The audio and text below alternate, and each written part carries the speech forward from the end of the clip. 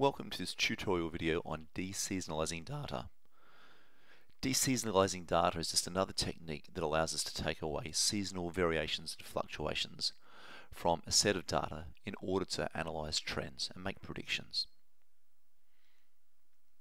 So we have here a set of sales figures across 3 years and broken up into quarters, each representing thousands of dollars. So this is our raw data. And our task is to calculate the seasonal index of the quarterly sales for the data given below. The first step in calculating this, the seasonal index, is to calculate the yearly average. So for each of the quarters in 2003, we add them together, divide by 4, and we get a yearly average of 68.5. The same for 2004, add up the 4 quarters, divide by 4, and we get a yearly average of 73.5. And in 2005, the same again, we get an average of 76.5. Next, we want to calculate the yearly proportions for each year. So to do that, we take the original data, sales data of 72,000, and we divide it by the average of the entire year.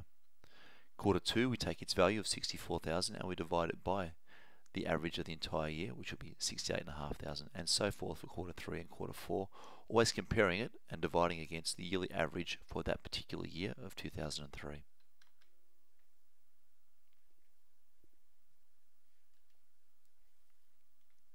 Okay, so there's our yearly proportions of 2003. 2004, we do the same thing, but this time we use the yearly average for 2004. So in the first quarter we take 75,000 and we divide it by 73,500. Second quarter we take 66,000 and divide it by 73,500, etc. for all 4 quarters.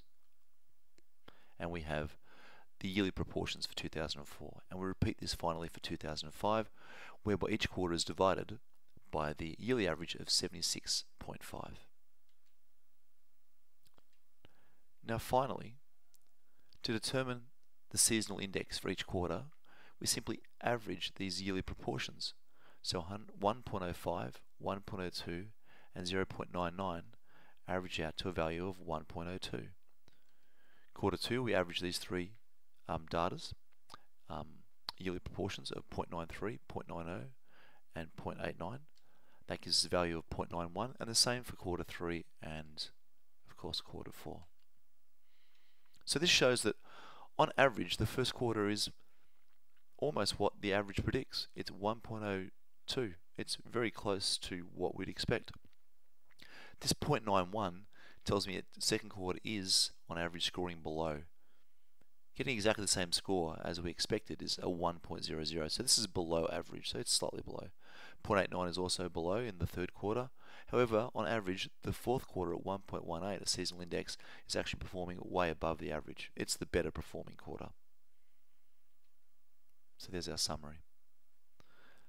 The next task we've got is to calculate the deseasonalized data from the original data. Now this is relatively simple. What we do is we take the seasonal index for quarter 1 and divide every one of the quarter 1 values by that seasonal index.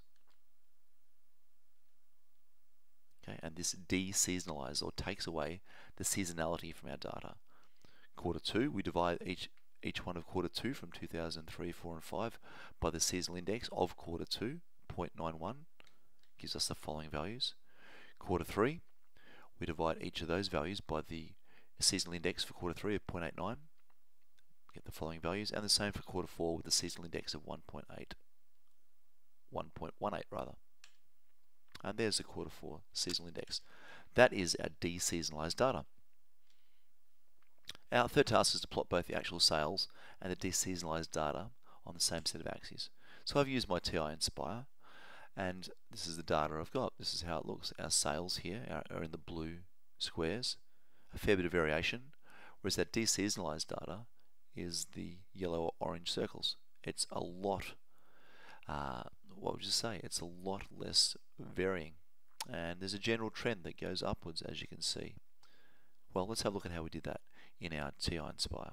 So here's our original data. Of course, we can't put in quarter 1, quarter 2, quarter 3, or 4 for each of the years. We have to give them the time code. So the first quarter, we give a time code of 1, second, 2, 3, and 4. The following year, the next quarter is 5, 6, 7, 8. Then the following and final year was quarter 9, 10, 11 and 12. We've got our sales, and I've also entered in the deseasonalized data. So we go across to menu and we'll do a graph. First of all, we'll look at our sales against our quarters. Okay, now we can right click, we can add a variable, and we'll add in our deseasonalize. So there's our two sets of data. Of course, if we want to, we can connect the data points for both, and that should hopefully look very, very similar to what I had earlier in my notes. Good. Let's, for now, remove. We'll go back to our deseasonalize, and we'll look for a line of best fit, a regression line.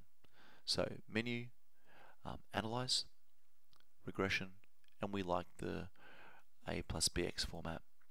So there's our equation, y equals 67.36 plus 0.84 lots of x. Nice job. In effect, the next task was to determine the equation of the least squared regression line for the deseasonalized data, and that's what we just discovered. That the deseasonalized sales would be equal to 67.36 plus 0.84 times the time code or the quarters. Now finally we're asked to use the least squared regression line for the deseasonalized data to calculate the deseasonalized sales predictions for the first quarter of 2006. Now our data up until now finished at 2005. For fourth quarter rather, for 2005 had a time code of 12, so the next quarter, which is the first quarter of 2006, would have a time code of 13. So by substituting that into our new linear regression, we find that deseasonalized sales, 67.36 plus 0.84 times the time code for the quarters of 13 gives us a value of 78.28. Remembering this is actually $78,280. Oh, there was one last task. Use the deseasonalized sale prediction. Using the deseasonalized sale prediction, estimate the actual sales prediction using the first quarter of 2006. Because that equation we just used, actually, if we go back to it, is looking at deseasonalized. It's taking away the seasonality from our prediction. If we want to go back now and estimate the actual predicted value, we need to do the reverse. Instead of, when we found our deseasonalized value, we looked at the actual and we divided by the seasonal index. Now I want to go back to the actual. In order to do that, I must multiply the seasonal index across to the deseasonalized value. So we put in a deseasonalized value of 78,280 or 78,280, and we multiply that by the seasonal index of the first quarter, because this is looking at the first quarter of 2006. And if you look back in our video, the first quarter seasonal index was 1.02.